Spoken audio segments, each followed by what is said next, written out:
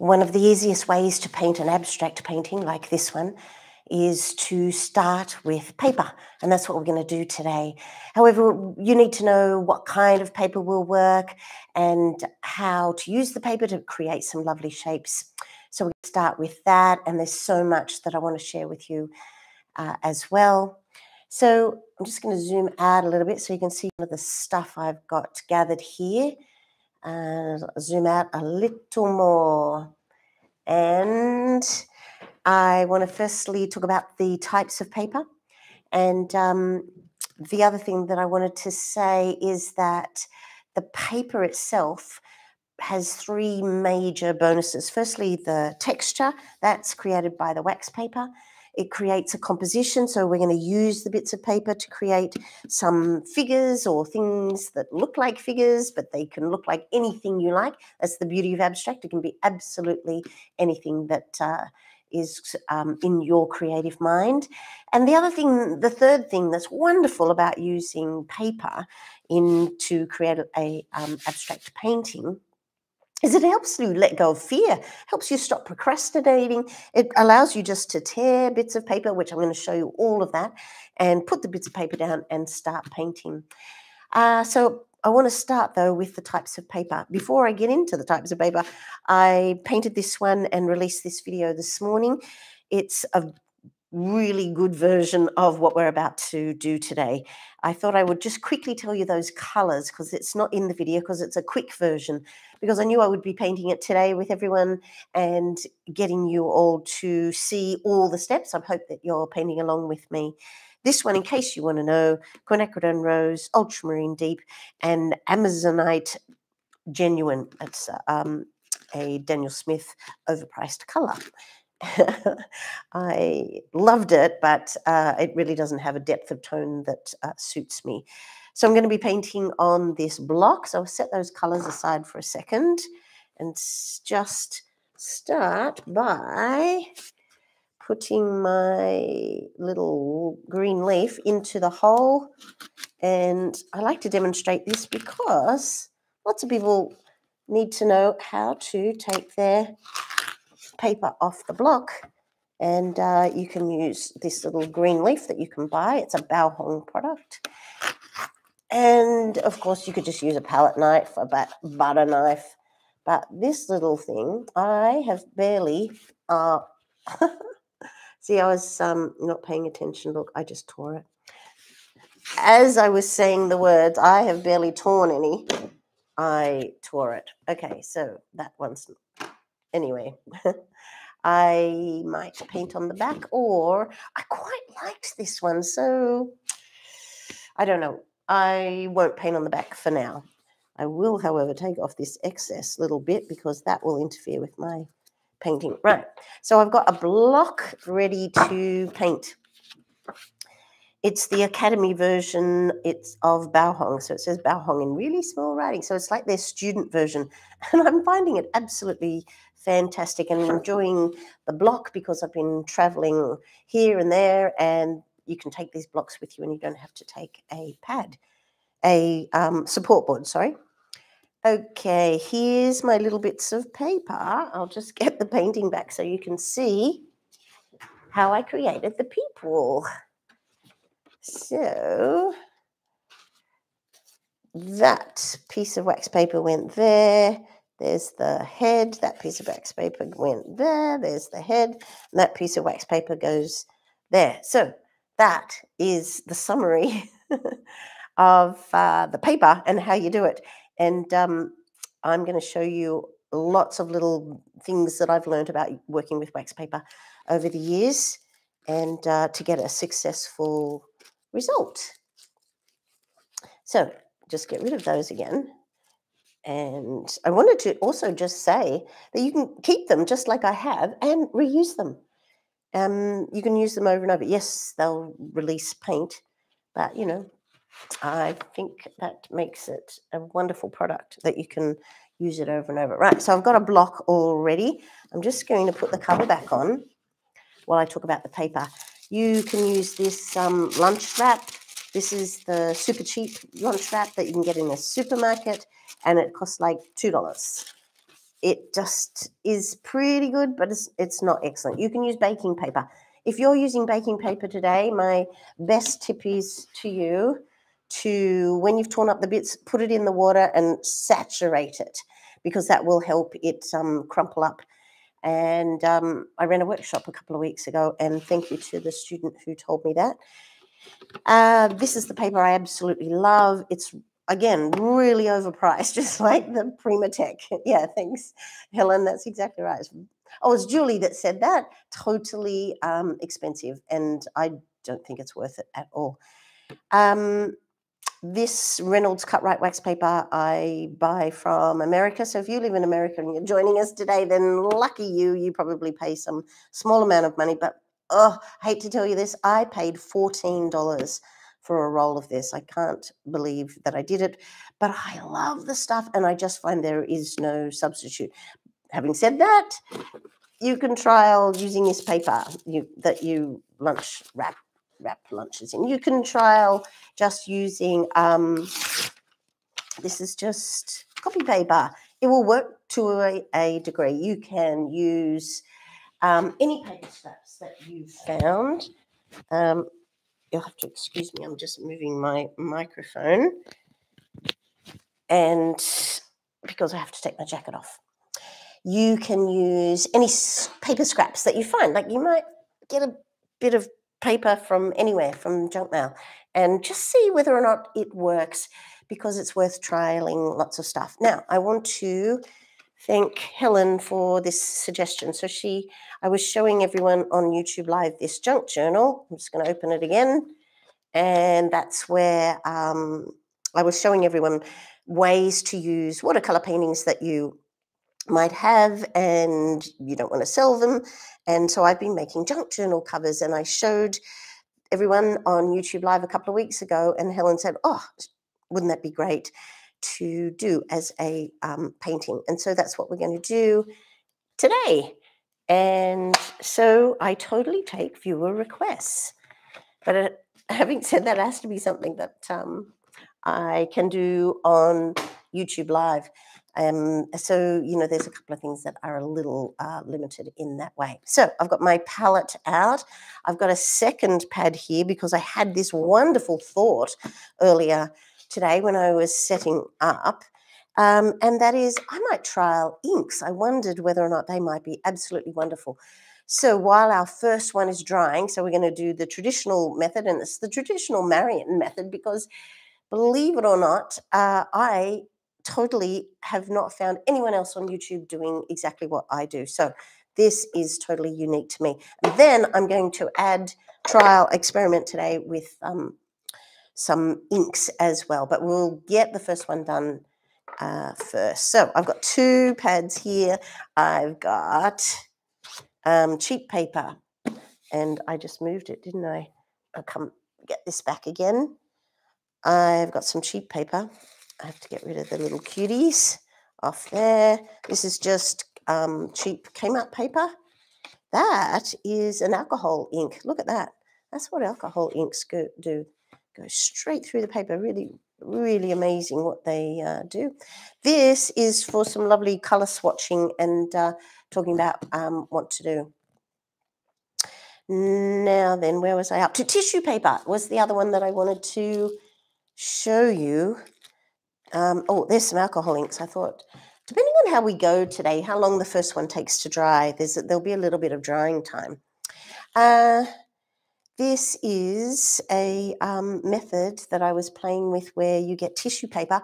I actually learnt this method, not with alcohol inks, but I learnt it with watercolour. I reckon 2 decades ago. I went to a course with this amazing man who created his own tissue paper, and he showed us how to do it, and then he created landscapes, and we all created a couple of landscapes. Absolutely simple, beautiful method, but aren't simple things sometimes the absolute best? Oh, Helen says, that's why I love you, totally original. Oh, total heart out to Helen. That is so beautiful. Thank you, thank you. Hey, I've just realized that I can actually do that. Wow. I was looking at your comment and it's got a little heart thing there. Thank you so much. Right. That's the other thing that I thought we could play with. But I also wanted to say that if you have wax paper, sorry, tissue paper, this is completely brilliant stuff for creating textures and might work brilliantly. Anyway, so many wonderful ideas and things to play with. When I play with this one, by the way, I've got some paper. This is paper that won't let the colours run through because, as I was showing you with the alcohol inks, they soak straight through the paper. So when it comes to the alcohol ink little demo, I've got a sketch and watch pad. Just move my tissue paper out of the way with the alcohol inks. I hope I get to that. If you're completely stuck for paper, you could use little bits of cling wrap or aluminium foil. So there are alternatives, and you know we're all creative. If you're here and watching, you're creative. So sometimes it's a matter of looking around the kitchen and going, "What can I substitute to get the effect?" So I'm not going to be using this one. The problem with this one I find is that it collapses. So again, you just need to be creative and work out how to get around that little issue. So what we need to think about now is colour, and then we're going to look at a design. So they are the two most important things in any abstract. The colour absolutely is number one because you don't have an object well, you might have a focal point. You don't have something that your viewer is going to look at. You don't have a still life. You don't have a landscape. A pure abstract, and ours is nearly purely 100% abstract. It doesn't have a subject necessarily. So what we need to think about is colour, and thinking about the colour, we really need to take a moment to do it because in abstracts, colour is numero uno. The other thing that is really beautifully wonderful about an abstract is there are no rules. You can just let go of the concern about what it might look like. So let's start with colour. I have been in love, as you know, if you've been watching my videos, with quinacridone gold. I'm going to put some there. I didn't mean to put that much. And this colour is permanent violet. It has made its way onto my palette permanently. Oh, I am squeezing out way too much for a little colour mixing. So on the Quilla palette, it's got this little knobby bit down here to indicate purple, which is perfectly opposite yellow.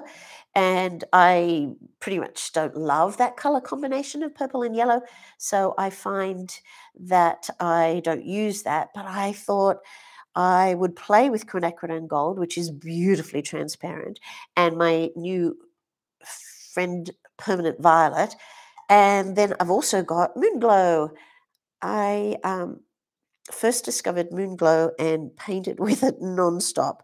It is a purple grey. It's totally a mixed grey. So if you think about the colour wheel, just trying to get that back on, it kind of sits pretty much in the middle. It's like a grey, and they've made up a beautiful purple grey for you. Over here is actually gold. So this tube's like, I don't know, 20 years old. Do I show my age too much if I talk in decades all the time? Anyway, I kind of rediscovered it. You know how stuff that you don't use gets lower and lower in the drawer? And I thought it's totally still viable. It's a Holbein artist watercolor, and it's gold. And then this one here is a super granulating color. Always love a bit of granulation.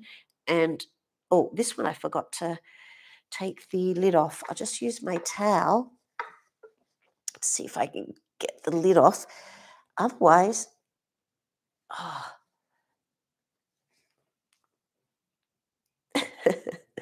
Alrighty. Not going to be using this one because I can't get the lid off.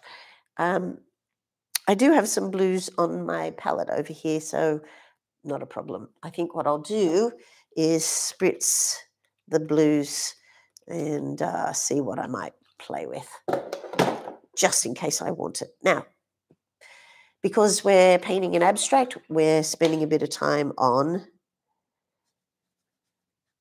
the colour. Very important. So I'm going to swatch that out wash it off, swatch out my violet, permanent violet. Love anything with the title permanent in it.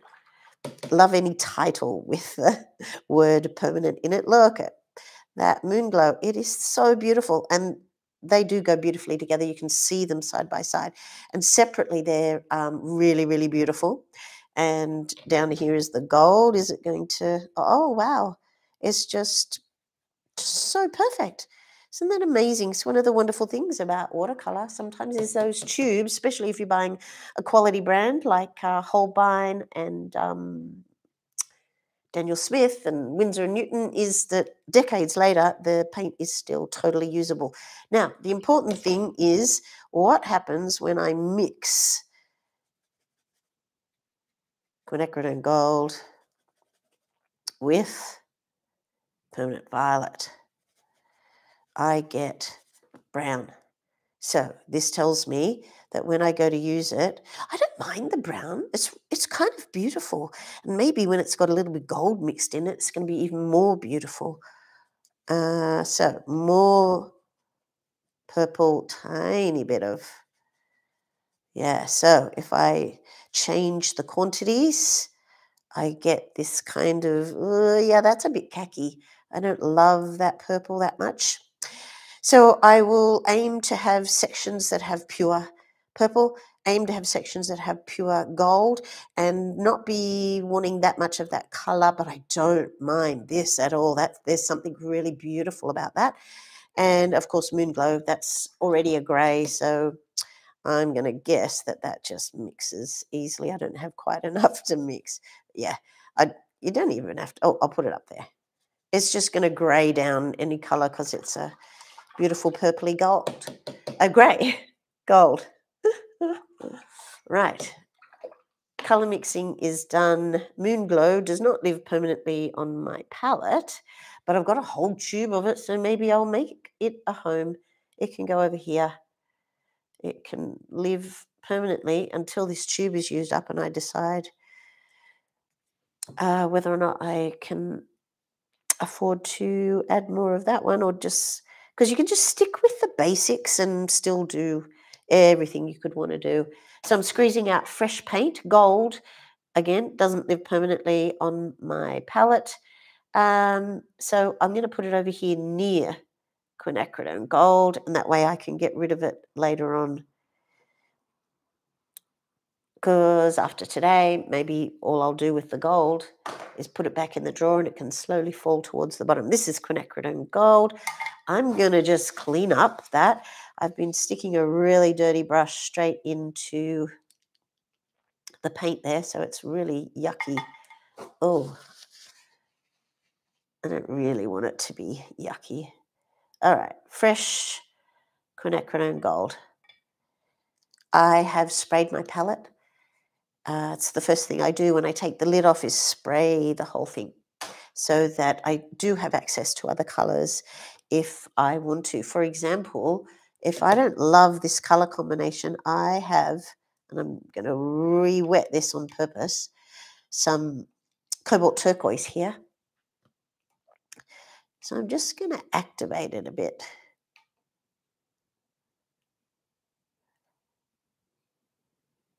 And I'm just wiping it back in. That way, put a little more water in, I think. That might be beautiful in with these colours later. Ooh, might be this beautiful highlight, but I will wait to see how I go. So let's get into it. I've got my wax paper. It's interesting that Helen said she bought mono wax paper from New Zealand, but can't remember how much it was. That's very interesting. It's never occurred to me to, I just always search for this brand. And having said that, I just bought some more, so I don't think I'll go searching at the moment. All right, got my colours all sorted. I've got a block all ready to go. And I'm going to move this and come back to the second one. So we can get going now. A little bit of thinking about where to place the wax paper pieces. That's all I need. It's about the width of the page. That's probably actually more than I need. You can go landscape if you like a series of people. You can go portrait, of course, rotate 90 degrees, depending on your composition. The first thing I'm going to do is get rid of this hard edge. I don't like straight edges, so get rid of those bits. Then I'm going to tear a piece, and that'll be my first person. Then tear a piece, that'll be my second person. And in the actual, the one that I showed you earlier, I'll just show you again. I did 1, 2, 3 people, but the first one that I did actually had the third image was much smaller, and it kind of looked a little bit like a dog. So I think I'm going to play with that idea. 1, 2, and then this one will be half the size. So will it be like that? Will it be a dog? Maybe it will be a dog. So is that going to be a dog? And when I say a dog, we're not talking about a dog that looks like a dog. I'm talking about 2 little bits of paper that might look like, we don't know. We're not worried about it. Okay, if you like the idea of the people, we want to think a little bit about, oh, stupid camera just went out of focus. That's better. Want to think a little bit about proportions. So if that's the height of the person, surprisingly, the head is a really small proportion. Depending on which book you read, they go like 1/8, 1/7, 1/9, and maybe that depends. Again, so here's the height of the person. Maybe the proportion of the head depends upon where you live in the world. So, you know, some countries have really, really tall people everywhere, and some countries have really short people everywhere. I'm going to give this person some legs. I'm going to tear out, and I'm not worried about stuff like that. In fact, that's going to look really cool. I'm going to tear out legs. So I'm just taking a bit out of the bottom there. Ooh, I'm putting these little bits up here. I might be able to use them later. This person is way off the page, way too tall for this page here, so I'm going to be really scrunching them down. This head, oh, that looks a little bit like a butt. That's kind of cool. I wonder if I can, if that's a butt, maybe they've got a lovely fat thigh. I'm going to go down to nothing. So this has got 2 legs. This has got point for a leg.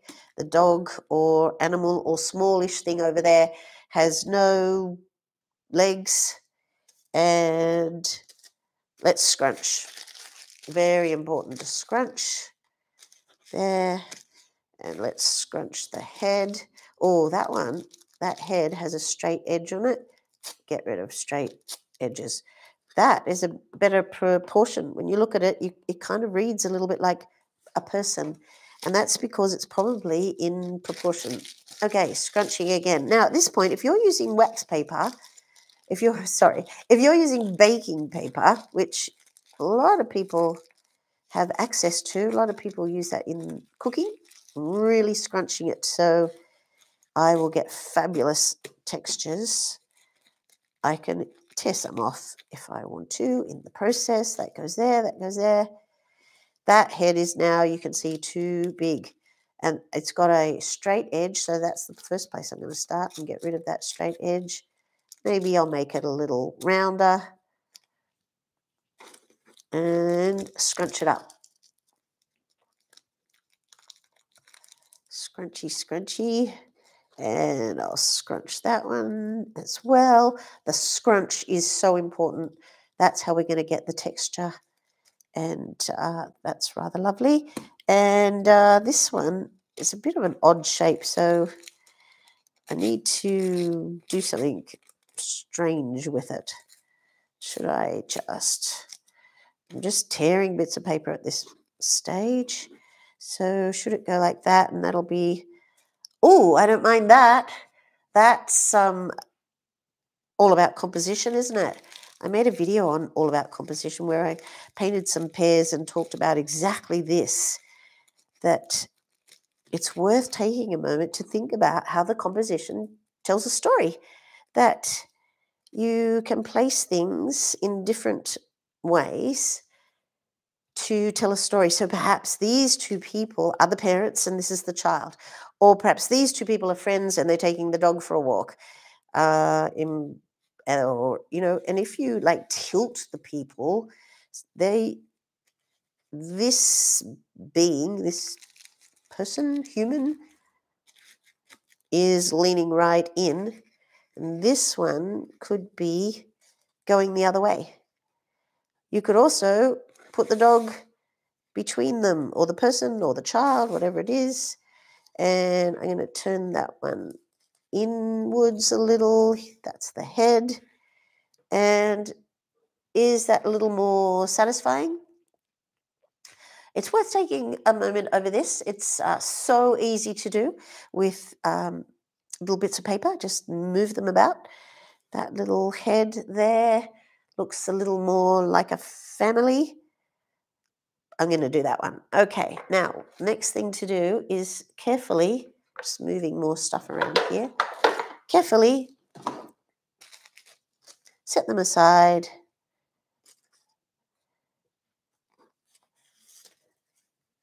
So I've made the claim that I think I'm the only one doing it on YouTube. I'm sure someone else in the world has come up with the idea. I'm going to spray heavily. I'm going to keep my hand on my little wax paper so it doesn't fly away. Spraying heavily. Anyway, so I totally stand by my claim that I haven't seen anyone using this method where you use the wax paper and tear it up to make figures or mountains, and I've got lots of videos on this method because I love it. And if you find anyone on YouTube who's doing it in the way that I'm doing it, then please let me know. I'd really enjoy seeing what they're doing. And I'll totally send you one of my original cards,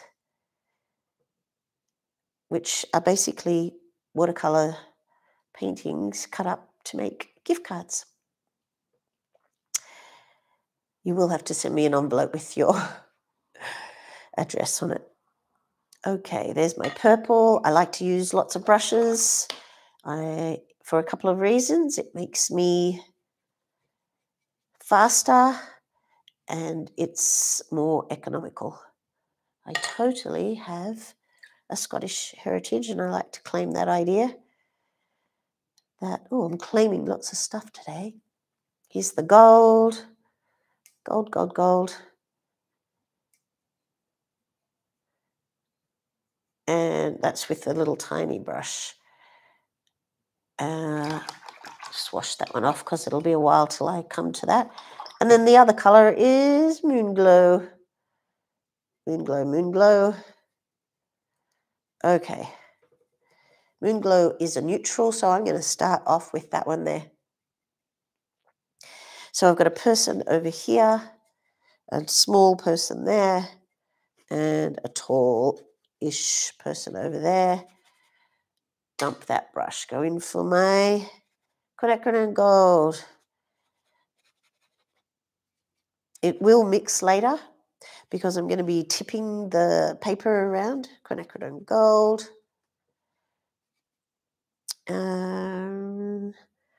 I think while it's here, I'm going to flash in some of this gold.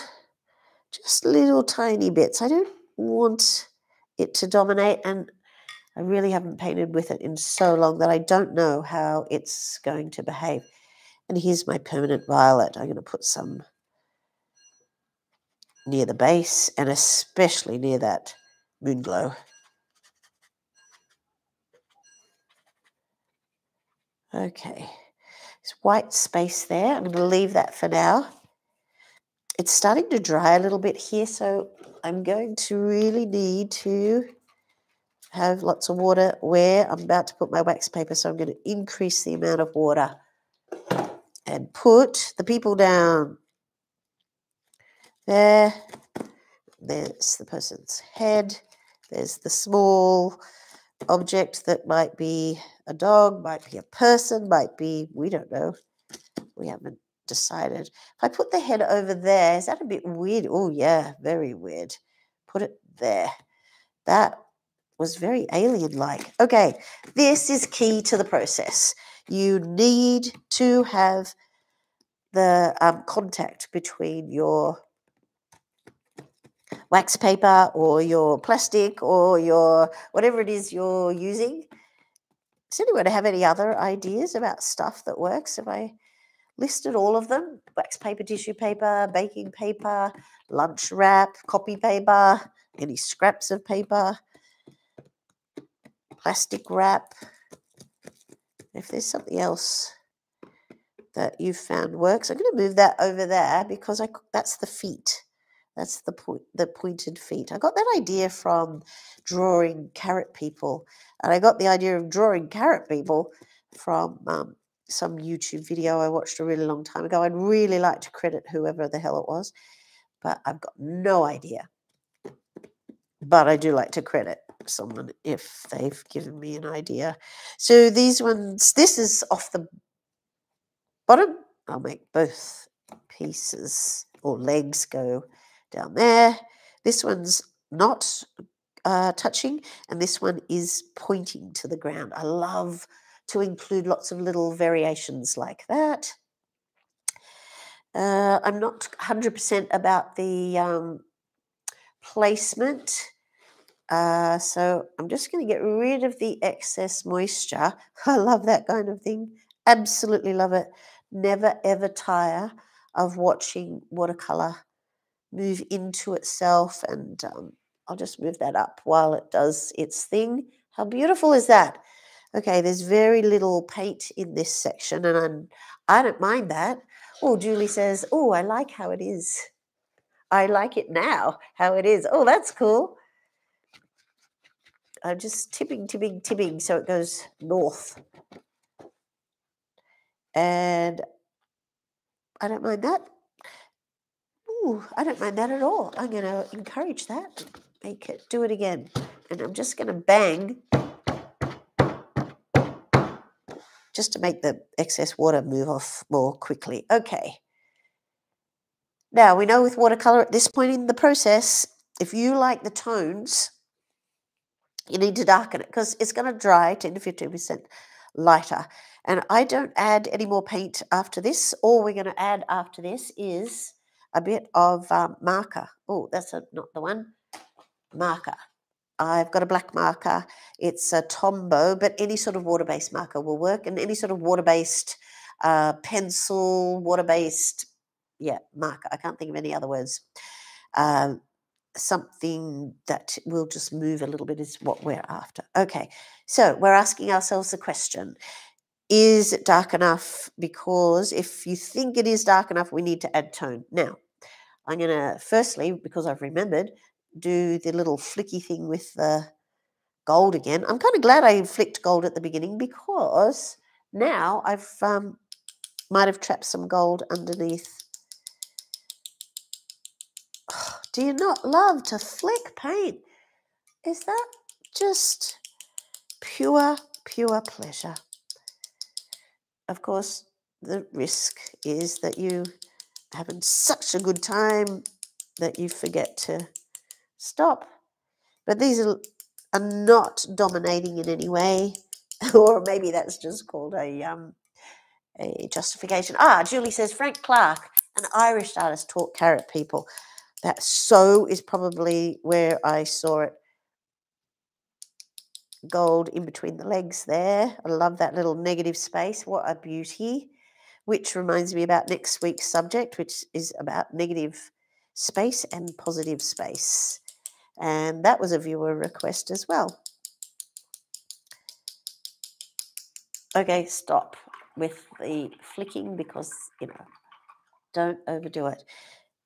I want more tone under the people, and this is where the wax paper is absolutely fantastic because you can do this, lift and put under. I'm going to get more of that magnificent purple. It's got a really beautiful depth of tone. Oh, there's a space there in the leg. Really beautiful depth of tone, and that's why it's now going to live permanently on my palette. There. So I'm getting near thick paint. I am trying to add a little bit of water to it and putting it under, and then you use the wax paper to squeeze it off your finger. And so this one's going to have lots of purple, and maybe the other one going to have lots of quinacridone gold. I'm just pressing it down. I'm not painting. I am painting effectively, but it will have no effect. All I'm doing is pressing it down. It's not painting. The head has very little colour under it. So maybe it could have moon glow under the head. See, the wax paper just handles it over and over. A bit more moon glow. I want a tiny bit of water into that moon glow. Otherwise, you'll just put on pure paint, and then it gets that funny glazed look. You know, that funny glazed look when you've used paint, watercolour paint straight out of the tube. And I find that a little distracting. Now, that bit there is sitting up, which means it will have no effect. I'm just going to zoom in on that one. We'll lift it up for you. See that little bit there? See how I can lift it up? That's what the top of the shape will be like. So if you want to change it, put a bit of paint under and press it down. And then I get that shape. So if you liked it, you leave it. And if you don't, you don't. So these little weird little marks up there are really bothering me. So a bit of water. So I don't mind these bits, but I found them a bit distracting. Also, I never like stuff of interest to be too close to the edge. You can always break rules and place things close to the edge, but sometimes I find that just makes your eye go right off. Okay, now I'm going to do pure quinacridone gold. So I'm grabbing it, I'm adding a little bit of water, and then, so it's not straight out of the paint. This bit is totally up. So trying to just mix it that little bit so I don't get that shiny look. And the shiny look comes from the binder, the gum arabic. And if you use it straight out of the tube without water, then you get that. I'm just moving that up to scrunch it up and make it perhaps a little bit more like a head. That purple underneath there is a bit odd. It might look like a big alien single eye. So I'm just going to change that. And this one is nearly done in terms of getting to the let it dry stage. Now, does this look a little bit like a grub? You know, in the garden, you get those white curl grubs. Unfortunately, that's what it's reminding me of. So if I change it by, and this is again, it's the beauty of the wax paper, it'll let me move it about. Take it right down and put a head thing over there. Needs paint. Put paint. Actually, it's not so much paint, it needs water. That's what that is. Okay. Oh, moment of contemplation. How is it? Okay. Not too bad. I've got really good contact. That's where the fabulous texture is going to come from. Okay. What I'm going to do, I've got this little tray here that I showed you earlier with some inks. What I'm going to do is just put it on the side. It will start the drying process. I've put it this way on purpose because the opening for getting the paper off is up here, and it's already bowing because I like to use way more water than most watercolorists. And so I want the excess to come down, and also that will then allow me to dry it. Now, normally my process with wax paper is to let it dry overnight, and then you have the pleasure in the morning of peeling it off to see what happens. But this is YouTube Live, and we want to get it done now. You need to know what happens. I find I love watching YouTube videos of seeing what artists are doing, getting inspired. But any of those videos that have a second part, I'm always like, I don't want to go find the second part. And so I never do. So I'm going to make this one complete so that we can get to the end of it. So I'm just going to move this one a little further away, and I want to show you, just keep it in the frame. And what I want to do is show you this method of this little quickie abstract. I'm completely and utterly in love with this one, and it was so easy. So I'm going to show you this one. Now, what you do is, it's tissue paper, and then I've glued it onto some cardstock. Actually, it's not cardstock, it's a freebie sample thing, and it's really lovely paper. So it's not shiny, but cardstock would work absolutely beautifully too. Right, I'm going to put that one there so you can see it. Here's tissue, tissue, tissue. This is the method I'm going to show you that I learned decades ago from that amazing artist. It was a course at Hazelhurst. I'm putting out a whole bunch there. There could be, I don't know, 10 sheets. And the brilliance of this method is that you make a whole stack. Helen says she loves the warmth in the right-hand corner. Oh, that bit of, yeah, that's lovely, isn't it? I'm glad you just pointed that out, because there's a weird thing going on just there. I'm just moving that about a bit. That's, oh, wow, it's like this person is leaking something that's a little bit weird. I'm just rotate, oh, maybe I'll rotate it that way. No, that's not working. My keyboard is in the way, and so I need to get rid of some stuff so that I can change the angle. That's the same right-hand corner that Helen mentioned. I'm so glad you pointed to it, because it was forming this little weird lump. And quinacridone gold, of course, is a really beautiful colour, but it so becomes a khaki brown that we're familiar with if you've ever changed a yucky nappy, which, of course, is one of the beauties of getting older, is you don't necessarily have to do that. Right, here's 10 pieces of tissue paper. It's really, really cheap. I bought this tissue paper on that American site. I was going to make a joke about it. I bought it on Amazon. I just should just be straightforward about it. This is some lovely thick paper. It's not watercolor paper, but it's really thick, and it's not going to allow all these colors to go through. So you get a stack of these, and then you get these alcohol inks. I've gathered purple and green, and I'm obviously in a purple phase.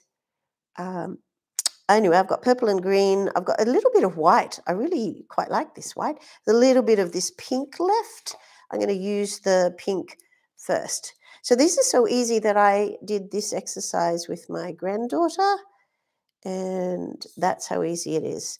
I wanted to use this one first because, oh, how cool is all those little fine dots? I should zoom in a little bit. That might be easier for you to see what I'm doing there. That's better. Yeah. So because it's at the end, it's doing little cute flicky things. I was thinking I would throw that out. I was looking for a recycled simple. But now I'm thinking, if I just add a tiny bit of paint, I'll get little tiny wonderful dots. Okay, this is white, purple.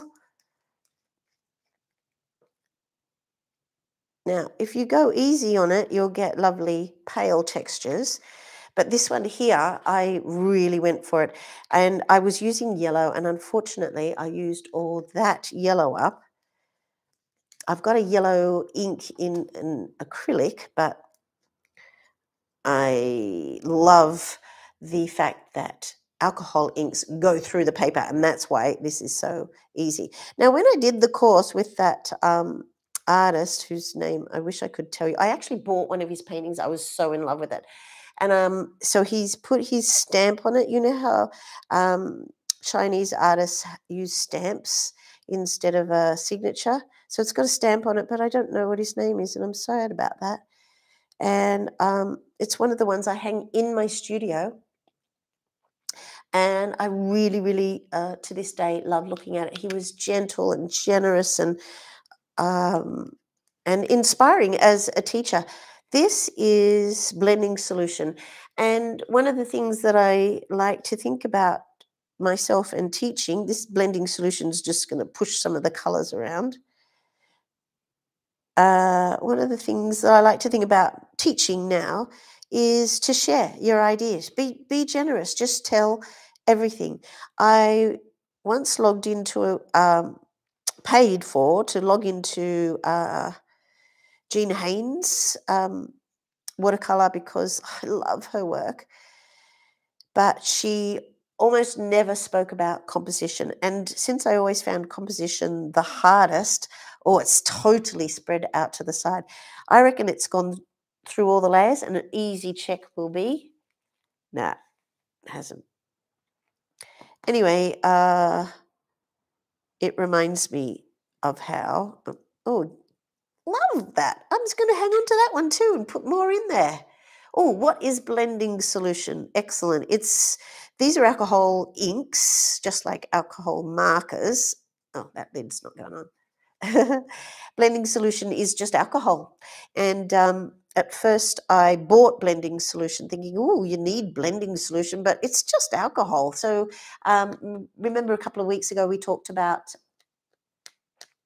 what was it called? It was in a green bottle, and you use it for stings and bites, and it's just a user-friendly alcohol. Anyways, I don't think blending solution is worth the money. And if anyone knows better than me, and it's not just the binder, which is a type of alcohol, then I'd like to hear from you. Okay, so what I'm creating here, isopropyl, thank you, that's it.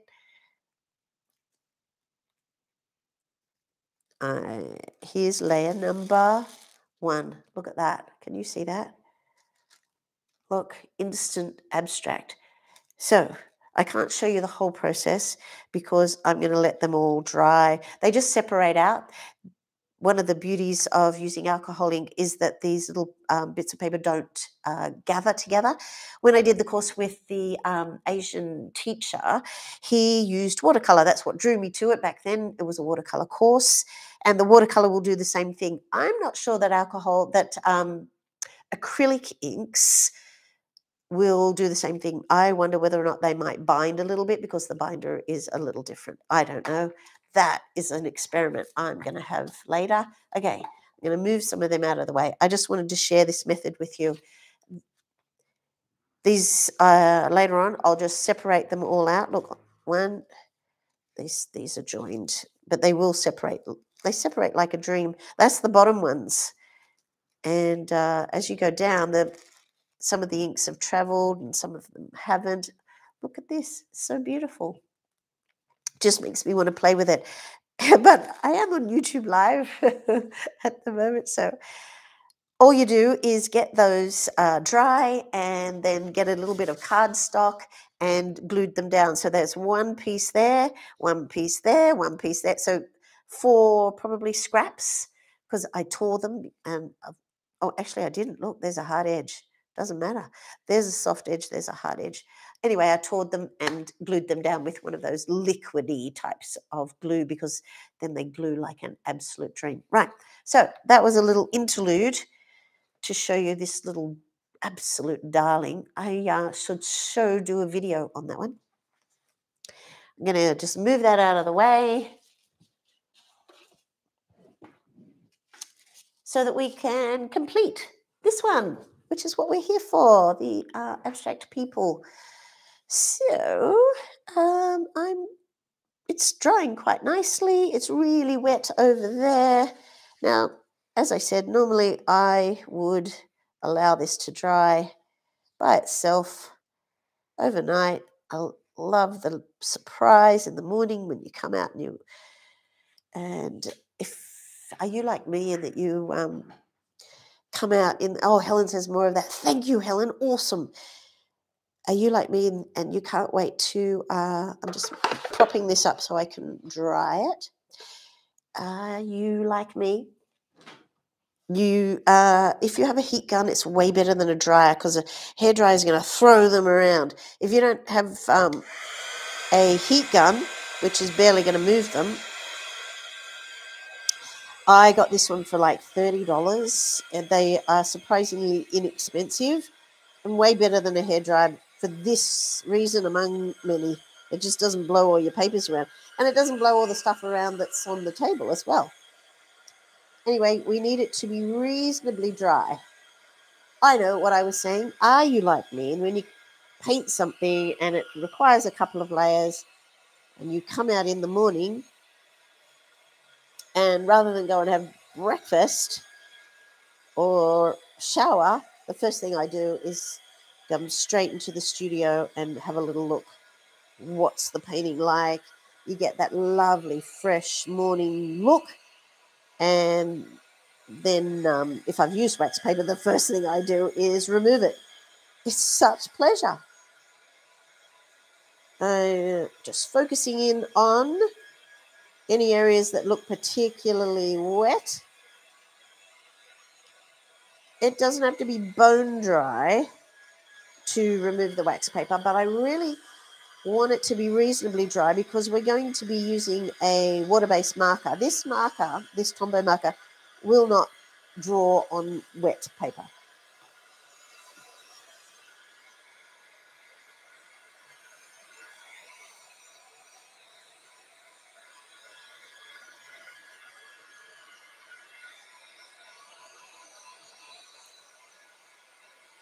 I'm drinking ginger tea. Look, real ginger in a cup and hot water and honey to try and help me recover.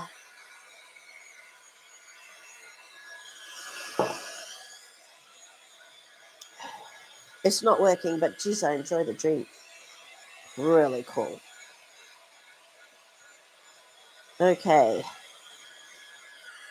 I'm just going to turn that off for a minute. And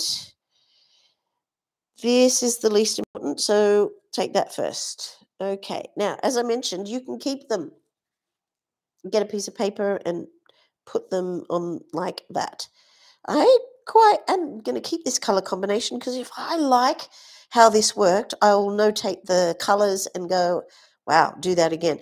And so far, I'm loving what's going on. It was a lovely bit of a creative moment to go out of your comfort zone because so often what I do, I'm just going to get a piece of paper.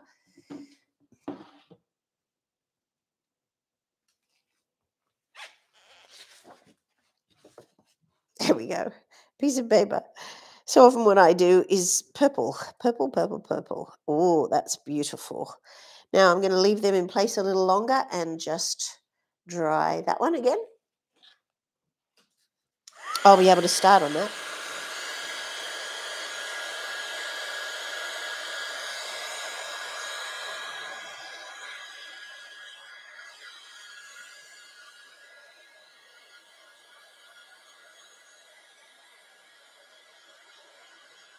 Well, thank you to everyone who gave me a like. That's awesome. It is really surprising what a little lift I get by the likes and the views and of course that's what keeps YouTubers going, the likes and the views and comments. Love you making comments on videos. All right, is that dry? Nope.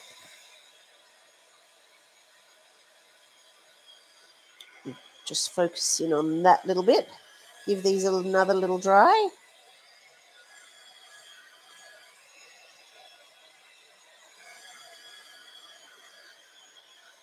Okay. I'm stopping temporarily the drying process. I'm not stopping the creative process, but I'm stopping temporarily because I want to give these a little more time to do their thing. The longer you leave it on, the harder the marks become. So having removed this one earliest, it's going to have the softest marks. And the longer you leave them, the harder the marks are. Okay, so I'm going to, oh, that's good. I've zoomed in nicely here. And I'm going to show you what I do. Oh, just had a thought about what I should talk about just before I do that. And also that's going to give me another second, isn't it? It's totally going to keep this palette. I'm a bit excited. And I didn't use the turquoise. That's kind of cool too. Okay, we just need to think for a moment about positive and negative, and that we've got these figures and they're abstract-y looking figures like that. And I'm just going to draw a little bit like that. And with a wet brush, this is quite small. You could go even smaller. Might do one with that size and one with the next size down. So as you come towards the end of the painting, I just lost my brush for a moment then. As you come towards the end of the painting, your brushes get smaller, smaller, smaller, because you're moving towards the jewelry phase, as Joseph Zuvich says. He's a well-known Australian artist, pretty damn amazing too. And I would have loved to have gone to one of his courses, but you never see them advertised anymore. I think he just got success so to the point where he travels the world teaching, but he, for a time, taught in Bathurst. Okay, I have positively drawn the black marker ink, or whatever this Tombow water-based, anyway, doesn't matter. I've positively created the shape by drawing the black inwards. The alternative is the negative, and you get such a different look. Both of them are combining soft edges and hard edges, but such a different look when you create. Just turn it around to suit my hand. Turning around, turning around. No, I'm not. I'm painting just with water. Just with water to join them up. There. Like so. I just went over that bit. Didn't mean to do that. And so as we come to our painting, we need to be thinking about that. Do we want to positively enhance the figure or negatively enhance the figure? Okay, get rid of that one. Back to here. And get rid of that brush. And we've got a water brush. And so back to what I was about to do, which is this figure here. And what I wanted to know, what I need to decide, I should say, is will I positively or negatively enhance it? Because, going back to that little, no, I dumped it. Firstly, the head. Will I negatively, and maybe they will be positive and that will be negative. I think the positive painting, or we're kind of doing positive outlining. I think the positive outlining makes them more important. I like the idea of one of those being the most important, therefore this will be the least important. That's how I'm making my decision. Outline, outline, outline. And I'm following. This is the beauty of the wax paper or whatever it is that you use to create your shape. The beauty of the wax paper is that's where I'm getting my ideas from. I'm turning it around and I'm going to do this one negatively. Negatively. Now, you can see that I am disturbing the paint around it. So I'm trying to use as few strokes as possible. Absolutely limiting, if I can, the number of strokes. It's that's why this kind of marker works brilliantly for this. So if you've used a pencil, I'd love to know whether or not your pencil is activating beautifully and allowing you to use a few strokes. I'm just getting rid of some of the excess lines around there. So this is negative enhancement. Okay, keep going with this one. This comes down here. So as I say, for these markers, it needs to be dry. It comes down here. Oh, I'm going to go in. Very cool that the... Oh, I've got two lines. I could go into that one or to this one. I think I'll do this one. How cool is that texture there? I didn't have to do a thing. I'm going around that wet bit there because the marker won't like it. Following the edge, I'm not thinking much about it. And that's the beauty of the marker again. A beauty of the wax paper is I don't have to think about it, and it allows me to be creative and loose and just releasing that beautiful ink. I hope it's ink. They're archivally sound, the Tombow, so it's not going to be a dye, is it? I don't know much about dyes. I know there'd be permanent dyes, so if it's a dye, perhaps it's a permanent dye. Negatively releasing that ink. So, do I want more to that figure? I could leave that side of it untouched, very abstract, as it is quite nice. So that's kind of cool. Okay, next decision. Which one is more important, this one or this one? The least important is the one that we're going to release. So this one's pretty groovy, and this one's got a beautiful fat butt and looks a little bit like... what's that statue called? You know, it's one of the really, really old Venus of Willendorf, or I think that's the name. Anyway, it's got this incredible fat butt. So do I like this one more or this one more? This one's kind of got a groove going on. I'm going to make that the most important. So remove, got my piece of paper again. Remove, and because I'm going to hang on to these little bits. Okay, we're ready to dry this one as well. It's quite good to do it in bits because my heat gun does not like to be used for really long periods of time.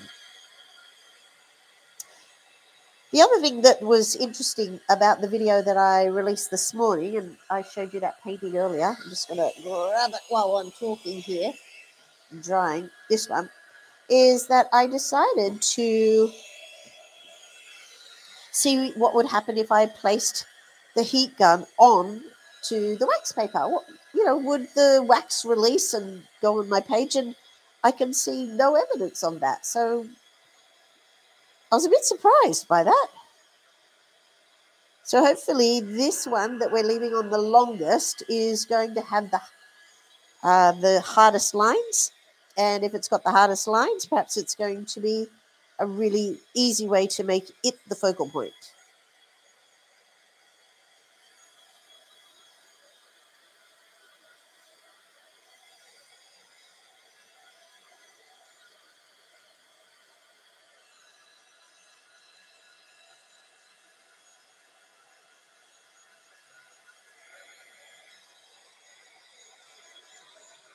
All right.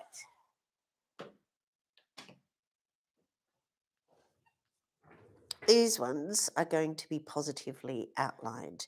That was negatively, and this is going to be positively. So checking it's nice and dry. It's actually really lovely and warm. Right, so outlining. It's got these little bits that go up and down up here, so I'm going to do those ones.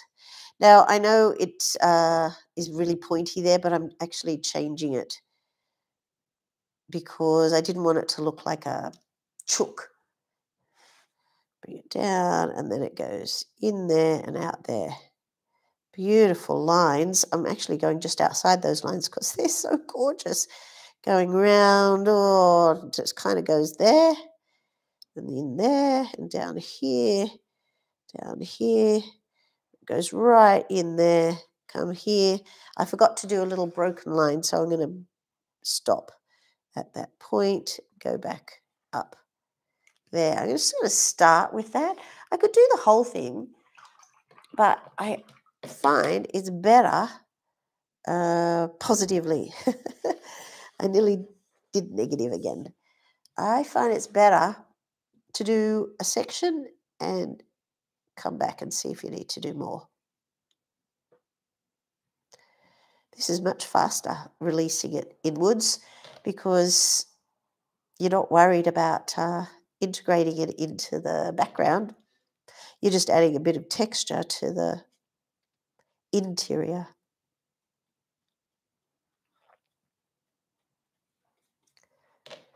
So I did have in mind to play with acrylic inks as well, but I think that we've done brilliantly today. We've been going for quite a while, and I'm always more ambitious, always biting off more than I can chew, and then realizing there's just not quite enough time. I've got so many ideas in my head. I go to sleep thinking of ideas, and I wake up in the morning thinking of ideas. Oh, right, so you can see the incredible difference there is between the negative and the positive. And, well, I just love that look. Already, I'm really loving that. Okay, I'm not sure I'm going to do the back of the Venus of Willendorf. I'm going to go for the last one. Here we go. Take that off, take that off. Whoa, it just came off in one super satisfying piece. We're going to dry that one as well.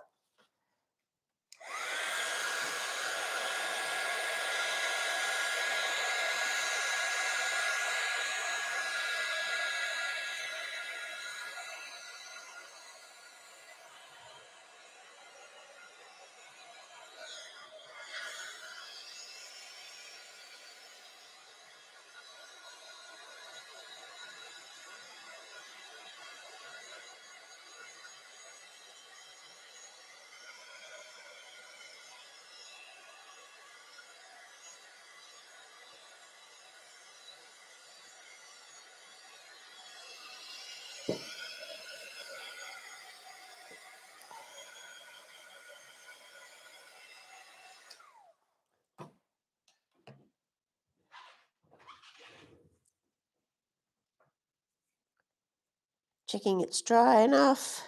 It's dry there, not quite dry there. Oh, damn. A little bit more. Because I know the marker won't work unless it's dry. Alrighty.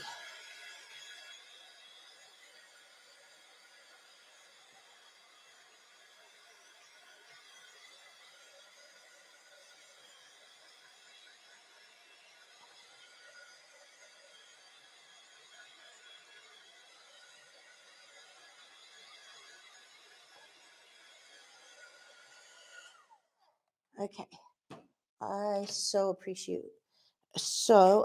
you guys hanging around to the end here. I know that you can watch it later, but it makes a world of difference to me that you're here now. This person has a weird head, but that's the nature of the abstract mark, is the weirdness of it.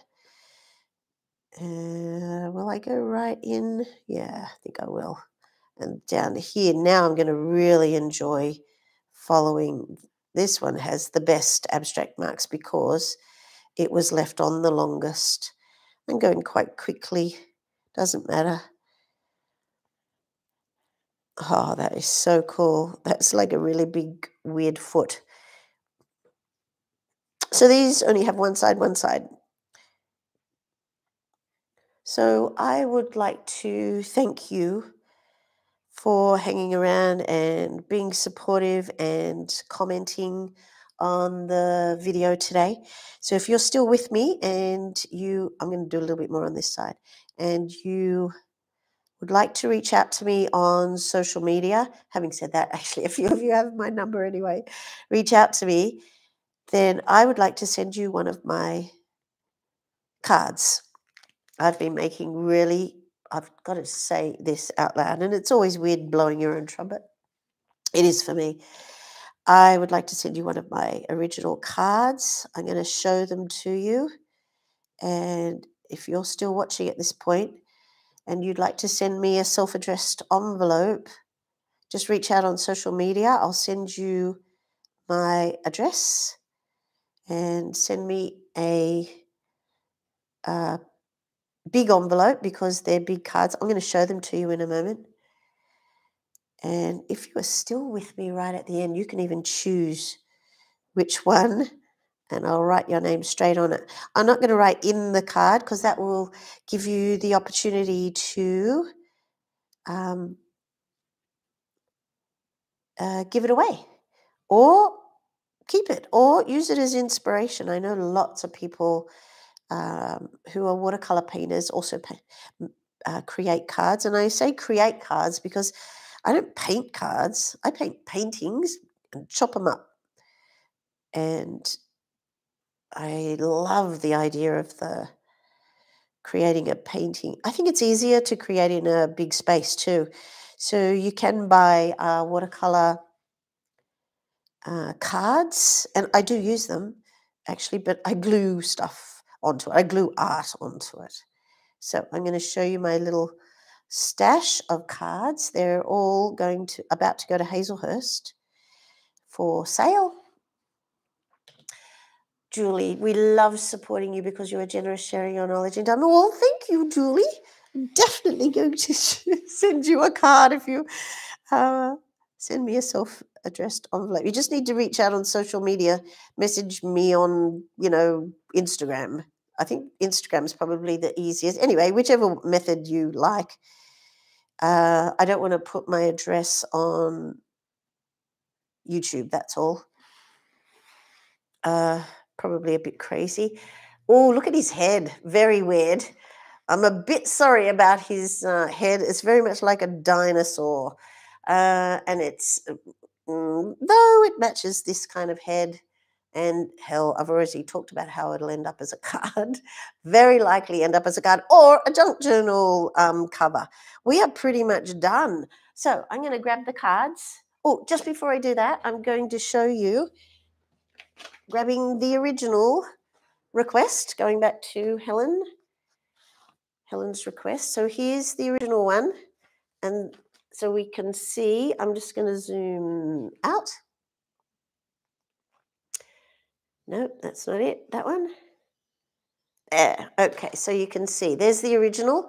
I painted it as a portrait and then I folded it so that became the front of the cover. Oh my gosh, please tell me I didn't.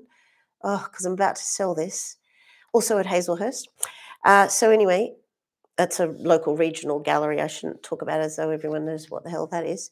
So here is the beautiful cover.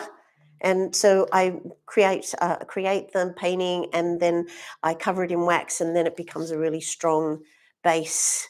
It's, it can't get dirty because we all know watercolor remains permanently solid. Julie says, I would love one. It would be amazing to have an original Mary. Yes, it is. It will be, I mean. So I've been keeping them in here because they are all made of paper. So they do need protection. Okay, I'm going to create a clean space. I'm pretty pleased with the colours. This guy, and I'm calling it a guy, and I'm going to say this girl totally has a beautiful groove going on. So I'm kind of really glad about that. But this one is just, I love it. Absolutely love it. I'm a little bit disappointed that that's not my focal point.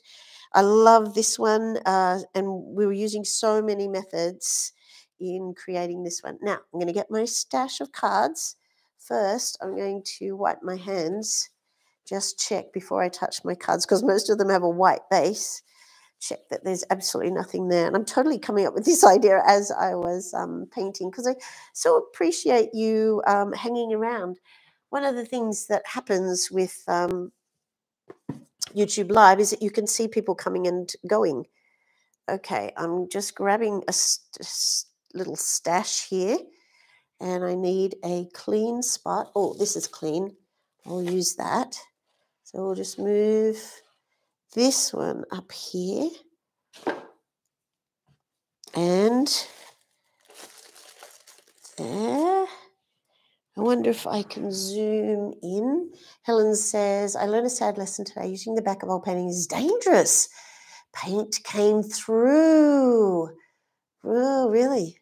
Sorry about that, Helen. Okay, zooming in so you can see. So you'll have to forgive the little reflective thing there. The camera's having trouble working it out. Okay. So is that focusing? Work it out, camera.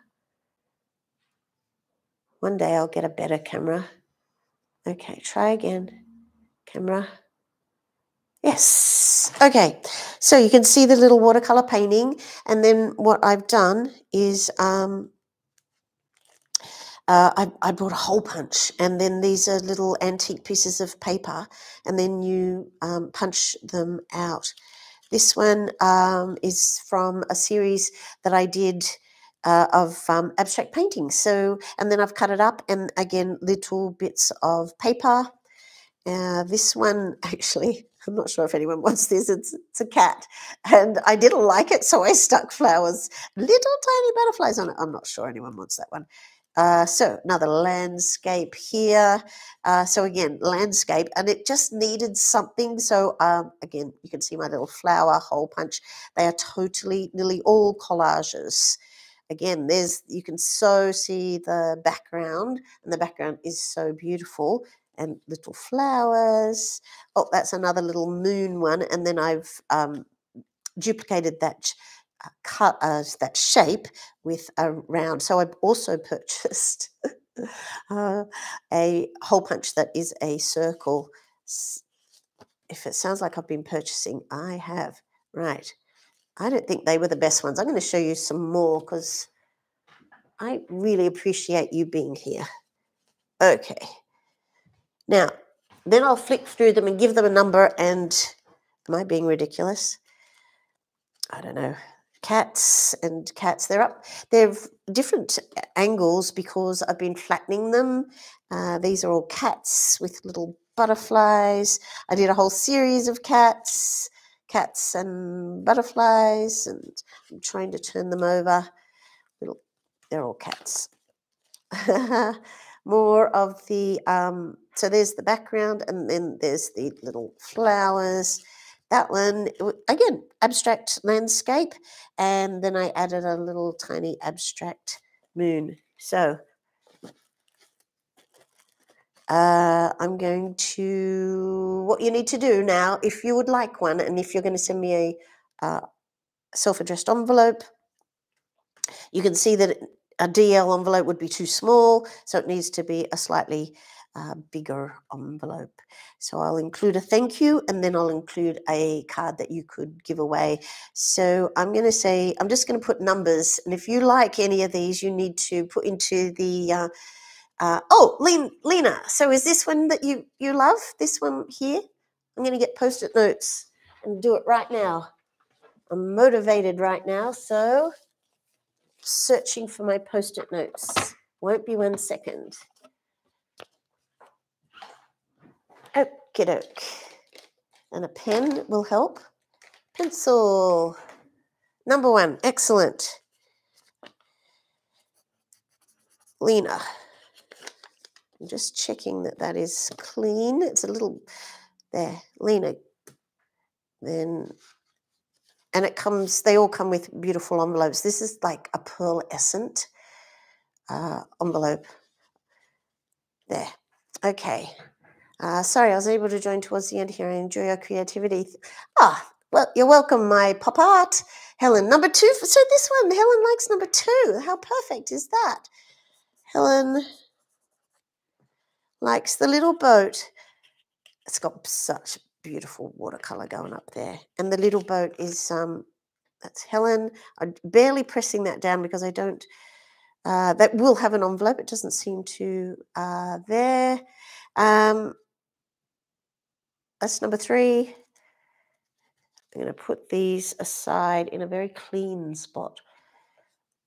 Any one of the landscapes. Right, so that one, or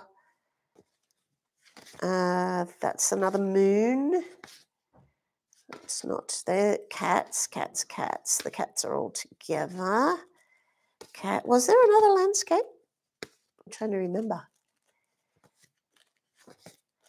This is was part of the, it was an abstract landscape. Oh, there's that abstract. No, thank you, Julie. That's lovely. So, Julie, do you like the one with the moon or one of the ones with the flowers? And I'm just going to get my pencil and write it down. Julie.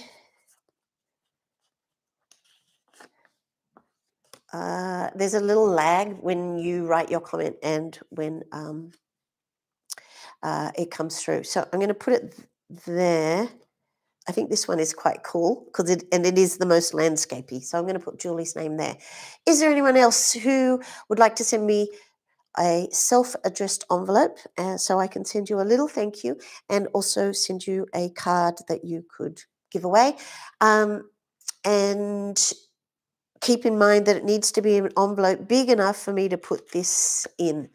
Oh my God, you need to put stamps on it. A self-addressed stamped envelope. That's hilarious, and I forgot to say that part. So you'd send me an envelope, and inside there will be an envelope for me to return this, and it'll have your address and some stamps on it, so that I don't have to go down and anyway. While I'm waiting to see if there's just anyone else there, here is the final result. Totally wonderfully landscape. I've got landscapes on the mind now. Thanks, Helen. That's lovely. So abstract. I love the abstract. I think the colours worked really well, and in any abstract, colour is absolutely the most important element. Thank you so much for joining me today. I really appreciate it. I appreciate you commenting, and I appreciate your support because I just love doing this. It's such a wonderful way. I've had cold after cold after cold, and I would have had to have been cancelling the moon, please. Great. I would have had to have been cancelling classes with the colds that I've had one after the other. I had a brief period of feeling a little better, and that's when that workshop occurred. So I was really, really pleased to go and do that workshop. That was really, really cool. Okay, guys, next week we are doing positive and negative shapes. I'm just going to put this here. Here's a negative shape and here's a positive shape. I'm not quite decided about what form that's going to take. I've had lots of creative thoughts about what it might be, but it will be wonderfully creative, probably wonderfully abstract. We'll see. Thank you so much, guys. Hope you can join me next week as well. See you next week, 9:30. Bye.